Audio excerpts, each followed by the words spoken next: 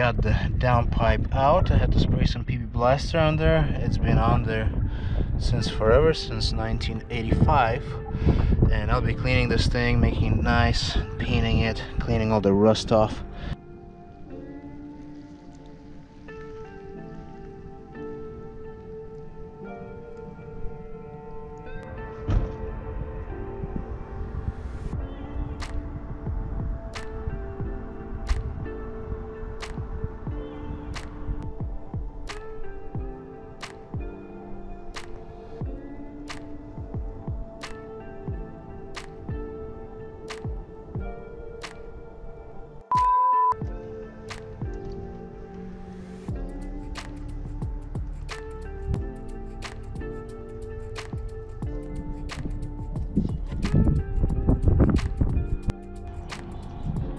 So this is how we love classic cars. I'll show you another example. So going that way, right there.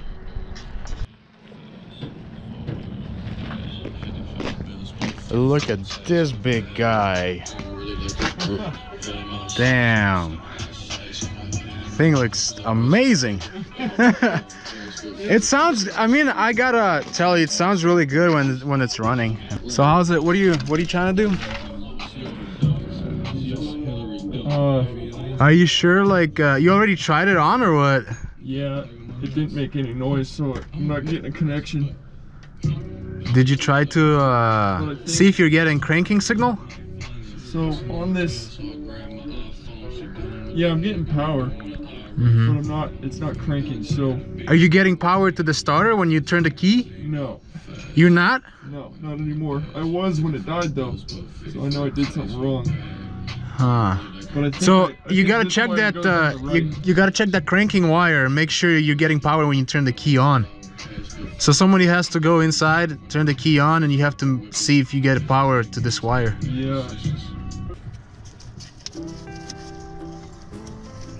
Turbo is ready to come out.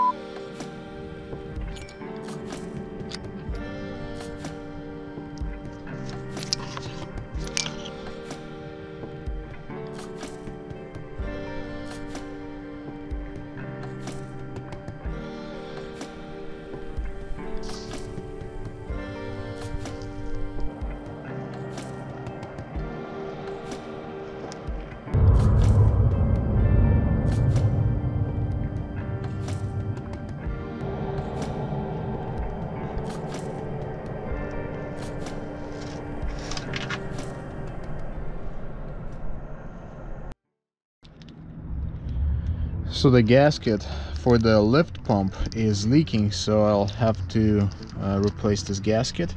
The lift pump is located right here.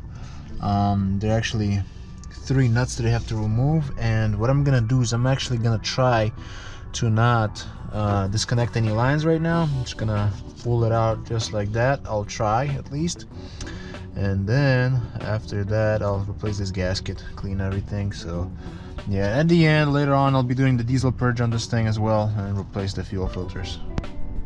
This is where it's at once again, and there's some oil leaks right there, so I have to take care of them. And yeah, I don't think I have to remove that black oil feed line to the injection pump. I'll just work around it carefully. So I had to remove that oil feed line, and that gave me more space to get to those nuts. And I'm using 10mm wrench, and I'm using an open end wrench, and I'm about to take this guy out. All right, guys. Hopefully you somehow can see the pump. We're under the car right now, and there's a rag stuffed in there. I put it there. So yeah, I'm just gonna remove those 2 other. Before removing those 2 last nuts, I'm just gonna clean everything around it, and then I'll remove those nuts, and you know, that way no dirt can get inside or anything.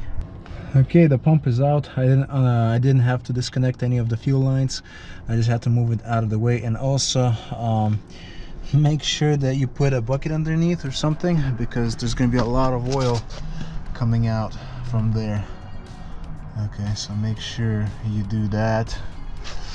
And then what else? Yeah, right now I'll be cleaning everything up here, and I'll be installing a brand new gasket right there, and putting everything back together. Yeah, so everything should be amazing. Afterwards, we should not have any oil leaks. As you can see, I stuffed a bunch of rags in there, so the oil is just dripping out onto the pan. And I'm gonna wait right now until the oil drains out completely. That way I can have a nice, good mating surface that's clean, and then I'll be able to put a gasket on and reinstall the lift pump.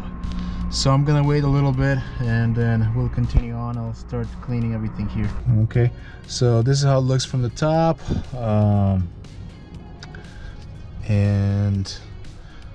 When you put everything back, don't worry. Once you start the engine, you know, you will get the injection pump will get you know, the oil from the engine itself, so you don't really need to refill it.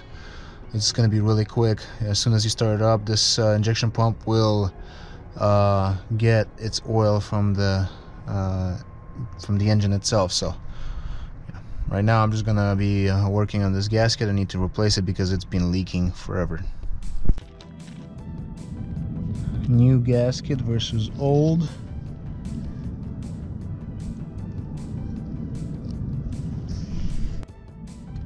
So everything got cleaned up pretty well in there. You can barely see this. I'm really sorry about that. But also clean the pump, the mating surface, and also keep in mind that it's a good idea to just take this lift pump apart and clean it, and also rebuild it. They actually sell rebuild kits, but I'm not gonna do it right now because I'm on a time limit, and this engine still has pretty low miles, so she's gonna be all good.